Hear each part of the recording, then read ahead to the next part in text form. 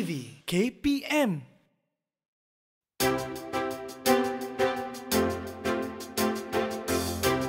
Greetings to the honorable judges and my dear listeners. My name is Esther, and the topic I am going to speak about today is doubt. Ladies and gentlemen, what comes to your mind when you hear the word doubt? If you scratch your head, aha, that's doubt. Doubt comes when a person feels uncertain or lack of conviction. Some people say that doubt is just a normal experience of a human being. But have you ever wondered about the unexpected dangers of doubt? Doubt usually starts small. Gradually, it grows into something debilitating, which can lead to problems with anxiety and depression. Doubt is dangerous. Do you agree? I'm sure all of us are afraid of thieves who come and steal our things. However, do you know that there is a thief in our minds that is after our hopes and dreams? That thief is doubt. If you see doubt, stay away from it. Doubt is a killer, and it has killed and destroyed the dreams of many people. Doubt comes in many disguises and will leave you lost and insecure about yourself. I'm sure all of us did experience doubt before, right? As for me, I still remember the day of my mathematics exam when I was fully prepared and ready to ace it. However, all my confidence and enthusiasm drained out of me halfway through the test. I could neither understand nor solve several of the questions. I started panicking, and soon doubt got the best of me. A little voice yelled, "You won't be able to finish it on time. Stop trying. You might fail." I was in despair. Luckily, I managed to finish it on time. However, I made many careless mistakes because I was doubting my capabilities instead of focusing on the exam. Since then, my perception towards myself changed. I never doubted my own capabilities again. I'm always willing to give myself a chance to try new things, as opportunity never knocks twice. So I'm sure you could guess the reason why am I here. By clearing all my doubts makes me a more confident and positive thinking student, besides gaining more experience and knowledge. My dear audience, as human beings, it is all right to have flaws and inadequacies. As the saying goes, no one is perfect. Even though we are not perfect, or we might feel that we are a failure and not good enough, each of us is given a unique gift, a talent, which makes us special from the rest. It is about time that we should change our mindset. Life is not always about competing against each other. Instead, it is about complementing each other. Do not feel upset if you fail. Take it as an opportunity to improve yourselves. Right now, I want all of you to tell the person next to you, you are special just the way you are. You are special just the way you are. From now onwards, never let doubt be given the power to determine neither your success nor future. A wise man once said that our job in this life is not to shape ourselves into someone ideal or imagine who we ought to be, but to find out who we already are and become one. Hence, we should always remind and encourage each other to love and accept ourselves. Stop doubting and start building confidence. Clear all your doubts and move on confidently. Only then, we will learn to truly appreciate our lives. With that, I thank you. DidikTV KPM.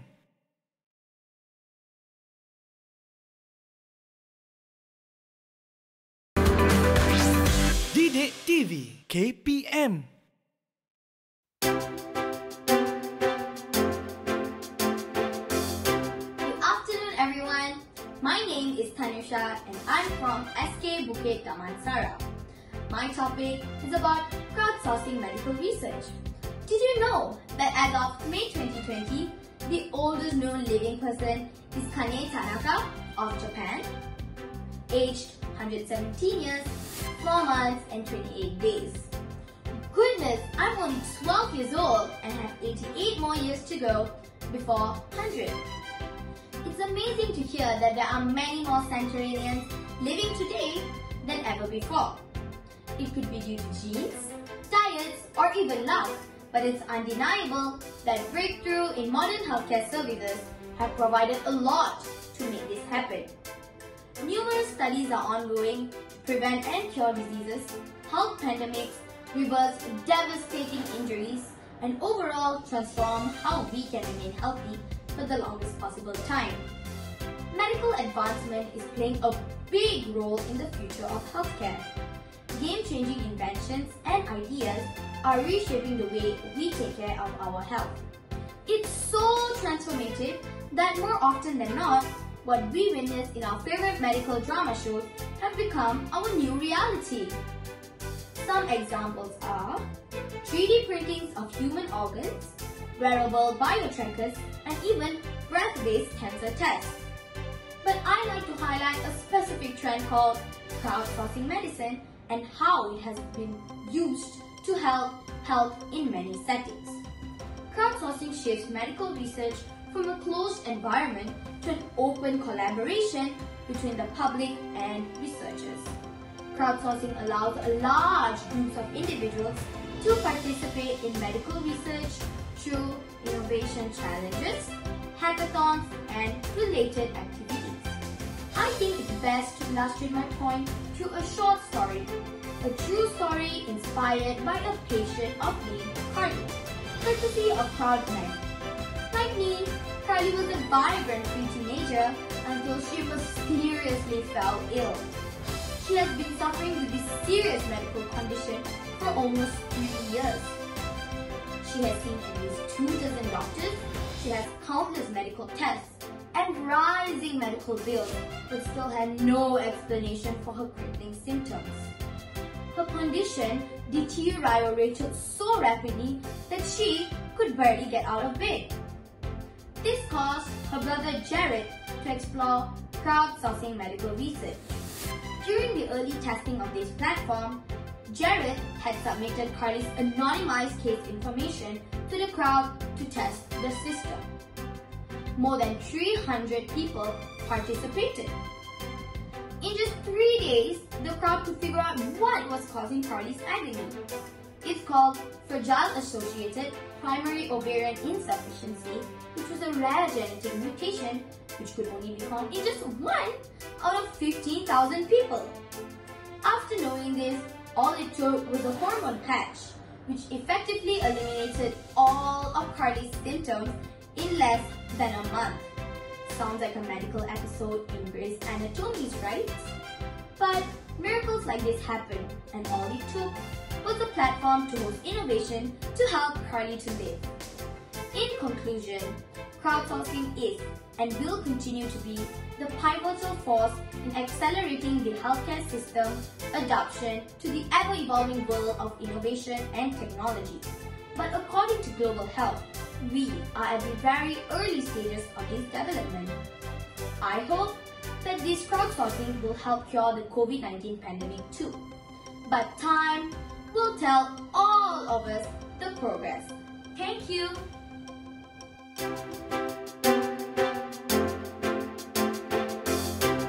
A very good morning to the honorable judges.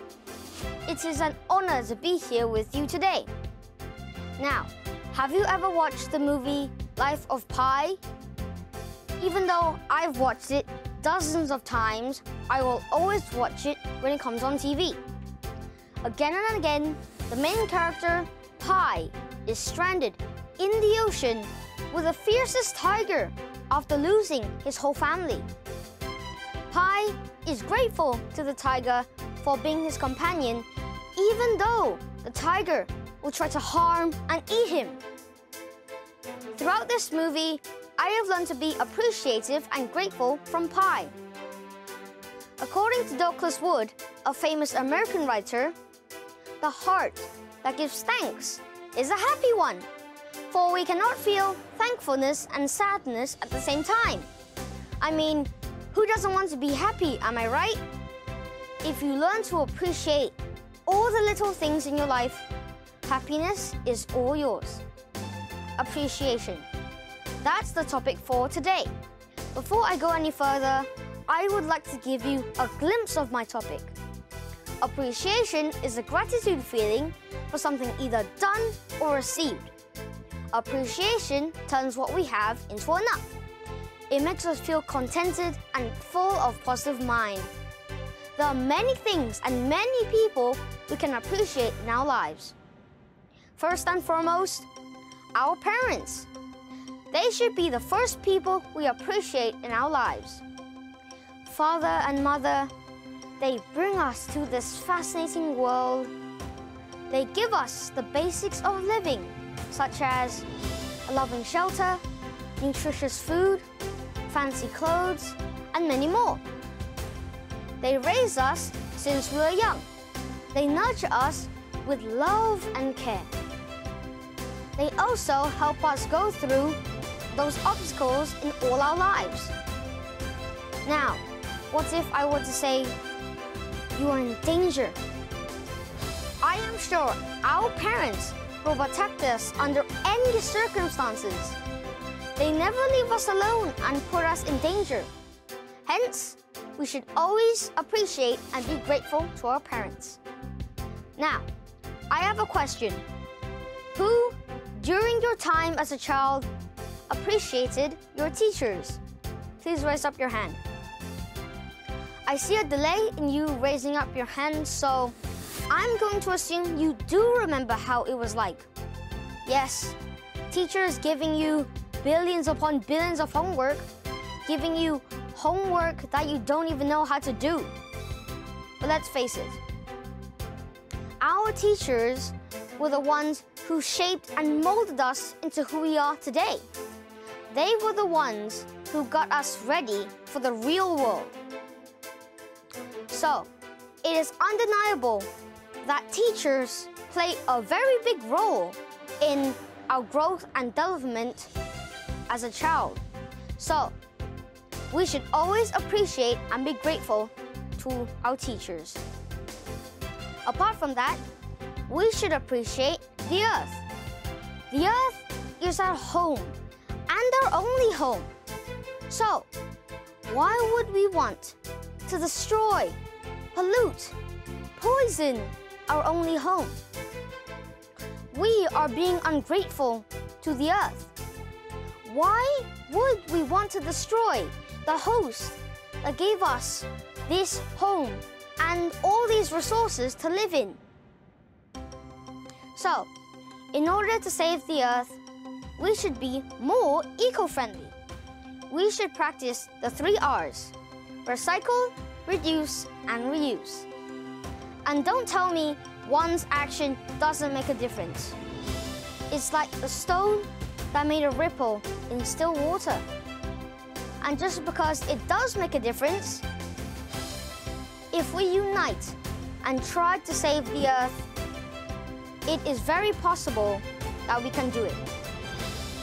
Oprah Winfrey once said, "Be grateful for what you have. You'll end up having more. But if you concentrate on what you don't have, you'll never ever have enough." So, appreciate what you have. But if you really can't, appreciate what you have escaped at the very least. Let's learn to say thank you more. It'll make our lives more positive and the world a better place to live. Thank you for listening. DidikTV KPM.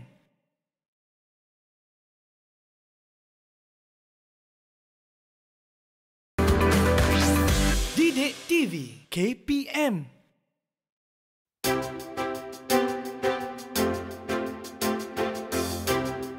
A very good morning to the honorable panel of judges. Chicken or fish? Bread or rice? What did you have for today? Well, I'm here today to share with you the topic of my speech and what we can learn from it, which is how to eat healthily. The foods you eat have a big effect on your health and quality of life. Although eating healthy may be fairly simple, rising popular diets and dieting trends have caused confusion. In fact, these dieting trends often distract us from the basic nutrition principles that are most important. When one is thinking about what they are going to eat, most do not think about the essential nutrition that are in the food that they are craving. This is because eating healthy is actually one of the hardest things from the mind. Many of us do not know how to eat healthy, do not have the money to eat healthy, or simply do not have the time. Exactly how important is it to eat healthy? That's the question. Eating healthy helps to provide nutrition to your body. Nutrition helps to keep you active, your muscles moving, and your heart to beat correctly. There are 3 essential nutrients that are needed to help one's body function properly: protein, fats, and carbohydrates. Each one of these nutrition has a different role in keeping our body working. Protein is essential for energy. It can also help to build and repair body cells. It is also part of various enzymes, hormones, and antibodies. Various meats, poultry, and fish are good sources for protein. Carbohydrates are excellent for red blood cells and brain functions. Good sources for carbohydrates are bread, rice, wheat, pasta, fruits, and veggies. Last but not left out, we have fats. Fats provides energy. Good sources for fats are meat, poultry, fish, milk, milk products, nuts, and seeds.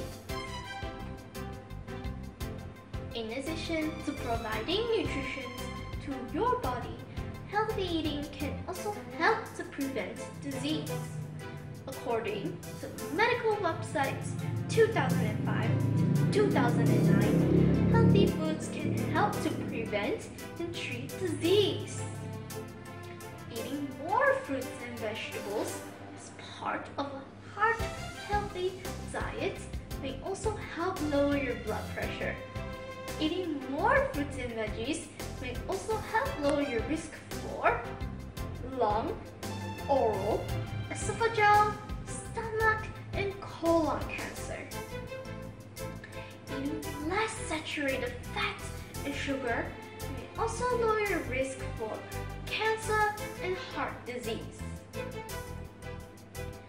Consequently, take small steps each week to improve your nutrition and move towards a healthier you. Small changes can make big differences. At the view from above, I hope you can take these 8 tips for healthy eating. 1. Base your meals on higher fiber, starchy carbohydrates. 2.